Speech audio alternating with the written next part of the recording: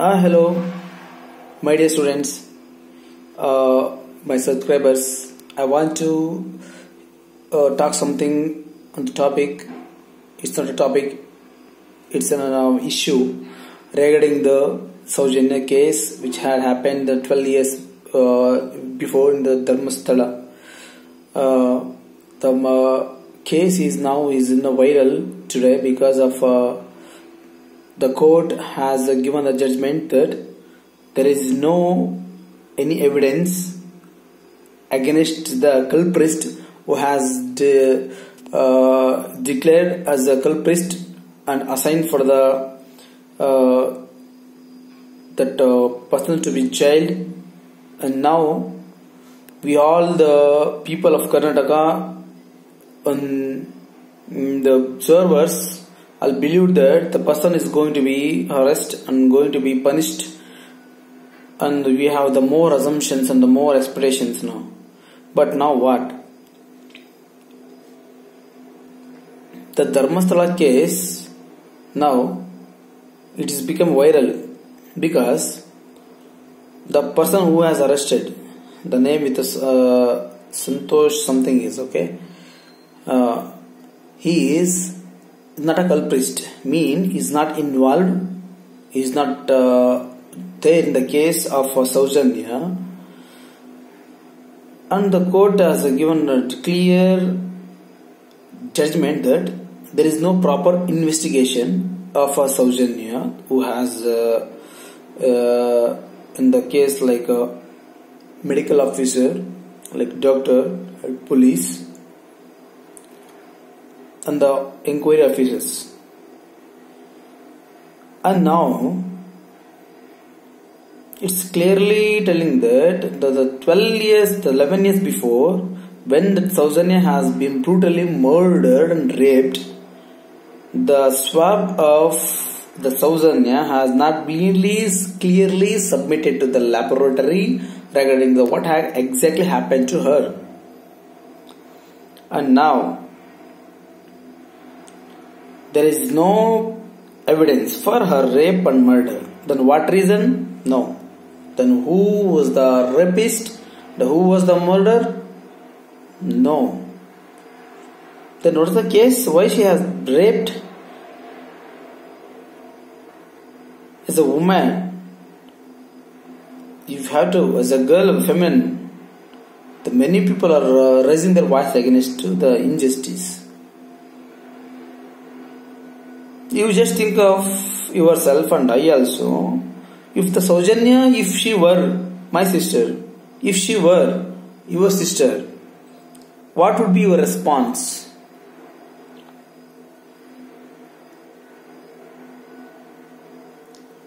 Would you allow to let it be? You couldn't able to fight. Would you allow that? No.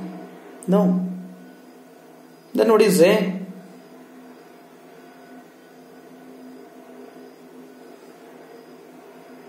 That much of tolerance, intolerance we have as a personally or publicly comes the matters. Even the CBI involved that. CBI, we believed in that it is an ultimate decision on the inquiry, that judgment, and its case handling the way. Even though CBI has declared there is no culprit on this case, then who? That's the matter. So it is very unrealistic, indigestive,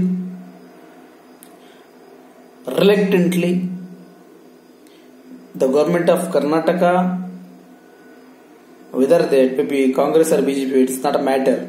It's a matter of justice of a woman. Remember, we are living in a society the allegedly what they have given the judgment, it is an injustice, because of the court only expect the cases on what we are producing for the case, proofs, documents only. So that's how what happening.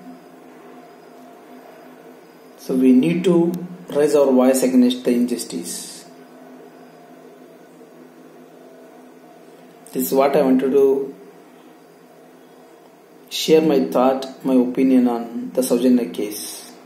If it is the court is going to be asked only the proofs and evidence means, then what about there is no proofs or evidence means, then the girl, 17-year-old girl, happened 11 years before, so naked and brutally killed and murdered and raped. Now the court has declared no one person involved in that one. Then who is the culprit? Who is the real culprit? It's the matter here. If you have a real citizen, if you have a common sense, if you really responds to the issues, the social contact, please do response. Okay, let's rise against the injustice of soujanya case. What we are the people believing that Dharmasthala, the Punya Kshetra, so there happened the matter here.